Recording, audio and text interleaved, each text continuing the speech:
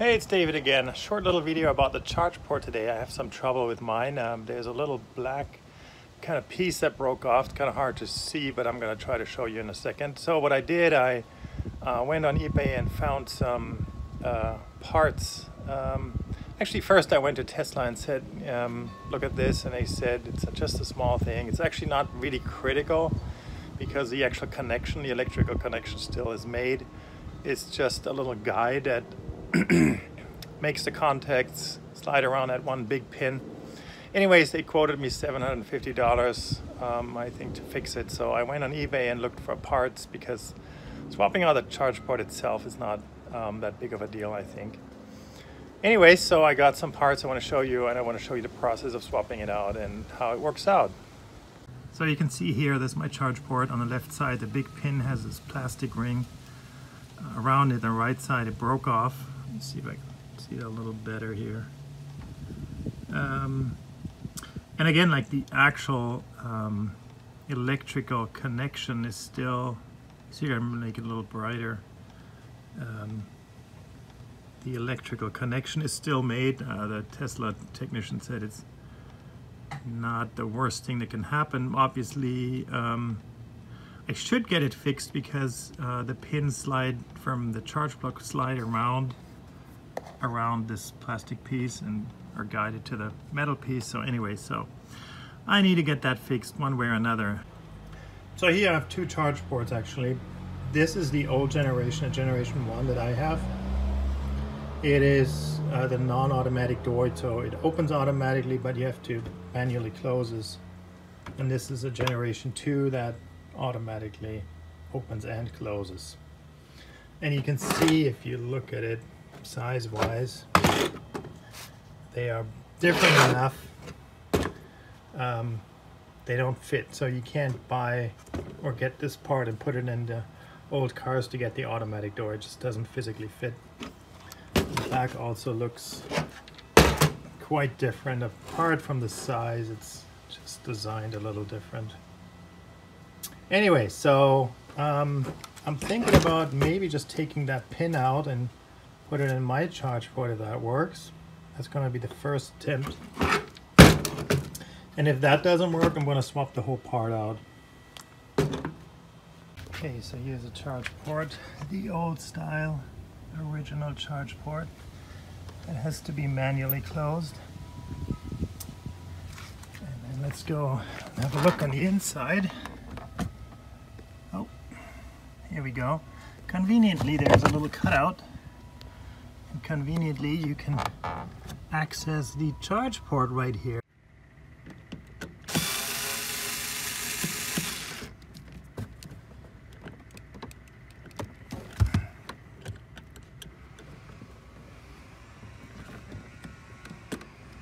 There we go. All right, so high power cables exposed. All right, let's see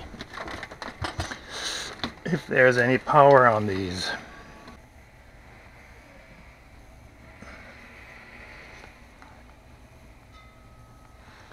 Absolutely zero. And that's what I expected. There should be no power whatsoever unless the car is plugged into a supercharger. Please excuse my messy garage. Let's see, the first thing I'm going to do is see if I can get one of those pins like this one here, if I can just get it out. It actually is loose. It's not super tight, but obviously it doesn't come out quite that easy. I think I have to take this plate off here and then I can take it out, and I think that's what I'm gonna try first.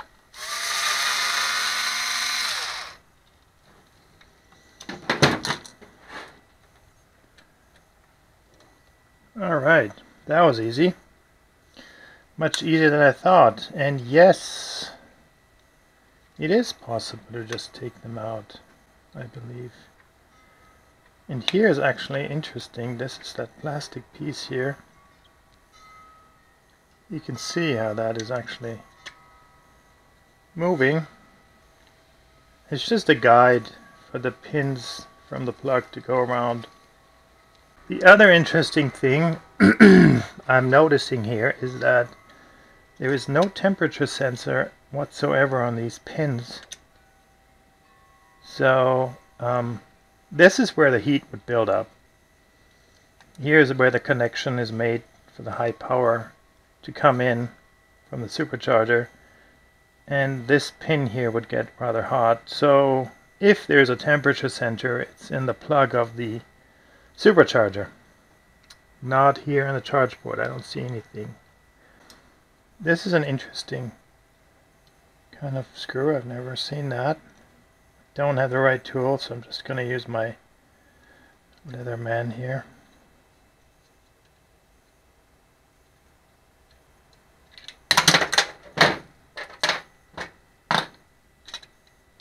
Here we go. That was much easier than I thought. Cool. Let me clean that with some alcohol.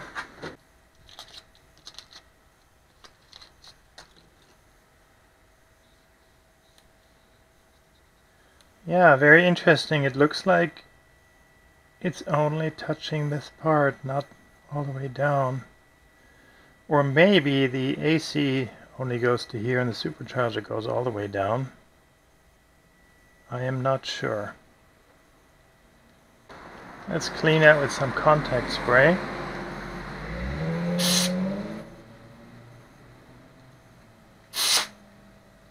Huh! That's why this little hole is here. I had no idea. So you can actually clean it.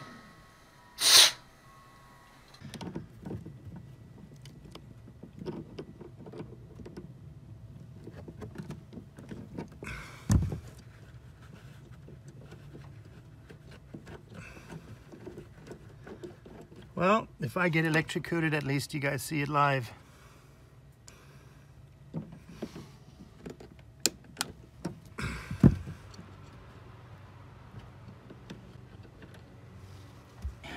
Good. Now I need to take this thing out. You know, I think it's really easier if I take this whole thing out here. I don't know if that makes it easier or not, but I think it might.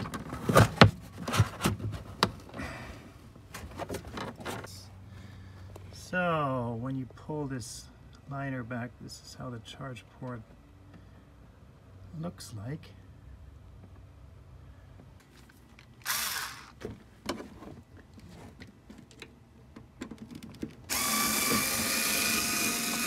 Lost one in the battle.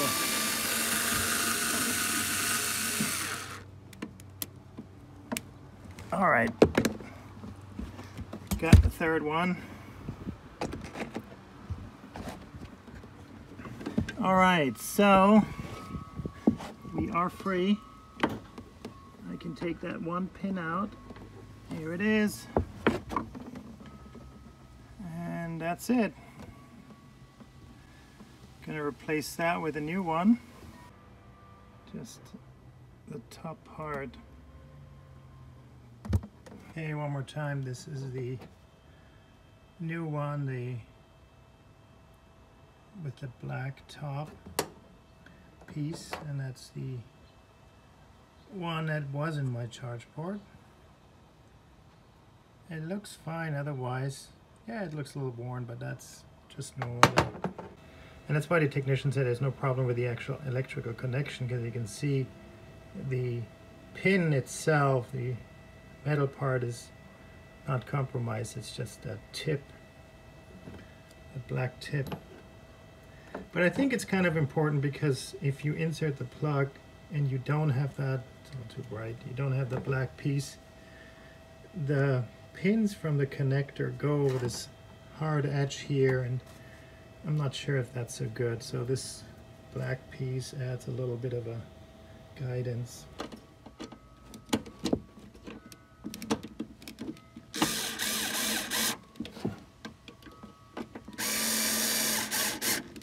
I like to keep the contacts clean. These alcohol pads or wipes.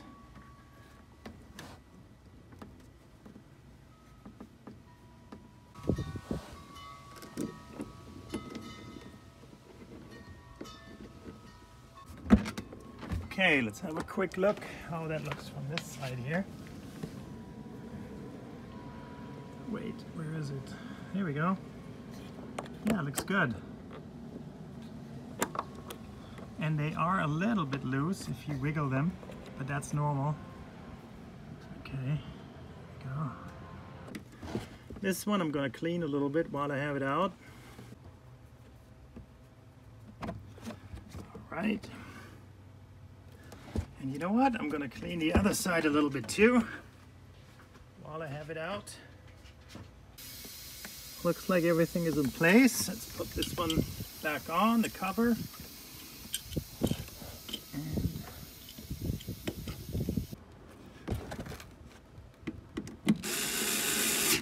Okay.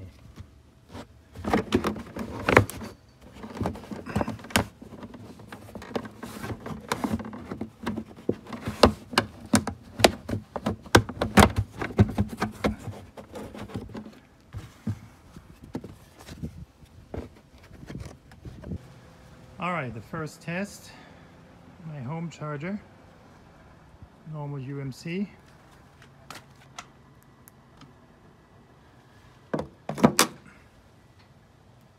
And it charges. Yes. That's good, works great. Next test is a supercharger. All right, cool. That actually took much less time. It was much easier than I thought. It maybe spent like 25 minutes on the whole process. That was super easy. It definitely helps to have the complete part in front of you before you open it, and you can see what is happening and how to open it and all of that. So that definitely helped. Tesla quoted me $750 to replace the whole thing.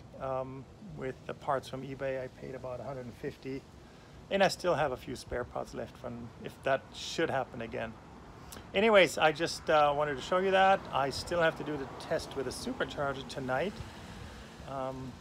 But looks like everything works great. Alrighty, thanks for watching. See you next time.